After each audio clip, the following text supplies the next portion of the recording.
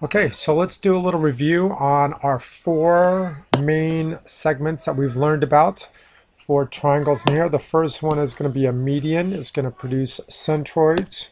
The intersection of all four altitudes is going to produce our orthocenter. We have an angle bisector. They're going to intersect to form the incenter. And the last one is all four perpendicular bisectors create a circumcenter.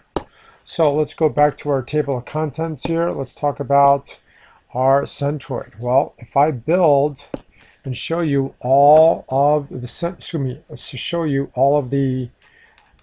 medians, all three medians in here are going to intersect. No matter what triangle I drag and move around here, all three medians will intersect at the centroid.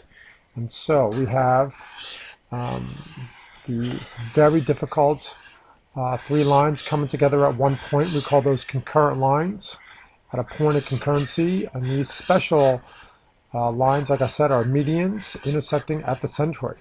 We also have this very cool relationship between the two segments created by the median and the centroid. It turns out the longer segment is going to be twice as long as the smaller segment.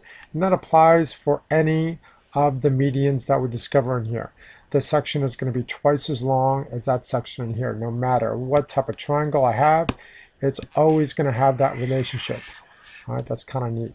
Let's do the next one, which is going to be the altitudes. So when I move this triangle around, which I'm going to do right now, I have an orthocenter. And how do we find that orthocenter? Well, it turns out if you draw three altitudes in, you are going to have an orthocenter. And notice I am keeping my triangle an acute triangle right now. Notice where the orthocenter is located. It's located inside the triangle. As soon as I move my triangle to be a right triangle, ding, all of a sudden the orthocenter is at the right angle within the right triangle. I can do the same thing over here if I swing it on the other side. So C is the right angle. Turns out the orthocenter is on the vertex of the right triangle. I can also make B the right angle, and therefore the orthocenter is on the triangle. The moment I make it an obtuse triangle, look where the orthocenter goes.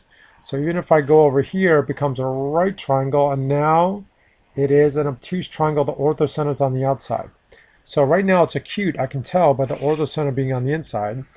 It's going to be a right triangle as soon as it is on the triangle, and then the moment it's obtuse, it goes on the outside. And that's always going to occur with three altitudes intersecting. All right, let's take another one. Let's take our incenter. Why is it called the incenter? Well, the incenter is formed by the construction of three angle bisectors, all intersecting together, which is very difficult to do. Any three lines that intersect in one point are called concurrent lines at the point of intersection, called the point of concurrency. And this one's a special name called the incenter, and it's called the incenter because that is a special point. It's actually the center of this circle, which is inscribed the triangle. No matter what triangle I draw, acute, right, obtuse, doesn't really matter. That center is always formed by the intersection of all three angle bisectors, and it's always going to be the center of the circle, which is inscribed the triangle, which is circumscribed about the circle. And let's do the last one. The last one is called the circumcenter. And why is it called the circumcenter? Well, first of all, we have to construct it by forming the three perpendicular bisectors. And so all three of those segments are perpendicular bisectors. And notice it's an acute triangle right now, very similar to the altitudes. I can tell it's acute because that point is on the inside. The moment I make it a right triangle, look what happens. The circumcenter becomes the midpoint of the hypotenuse. And notice when I make it an obtuse triangle, look where the circumcenter goes to. So once again, it's an acute triangle right now. I can make it a right triangle. How would I do that? Right there, B is a right angle. Therefore, the circumcenter is at the midpoint of the hypotenuse. And I can also make C the right angle over here, and still the circumcenter goes to the midpoint of the hypotenuse right there. And again, the moment I make it obtuse, the circumcenter goes on the outside of the triangle. Now, why is it called the circumcenter? Well, it's because when I show this circle in here, that circle is actually this, the circumcenter is the center of the circle, which circumscribes the triangle. So the triangle here is inscribed, and the circle is circumscribed about the triangle. Notice this is kind of fun to play with in here if I keep on moving stuff around.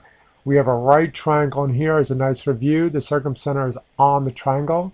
We have an acute triangle in here because it's inside the triangle. And then the moment I make it obtuse, it is outside the triangle. But still, the integrity of the picture is true about the circumcenter is always going to be the intersection of all three perpendicular bisectors. And when it's obtuse, that circle is going to be circumscribed about the triangle. All right, hopefully that was helpful as a small review of what we've been doing over the last couple classes.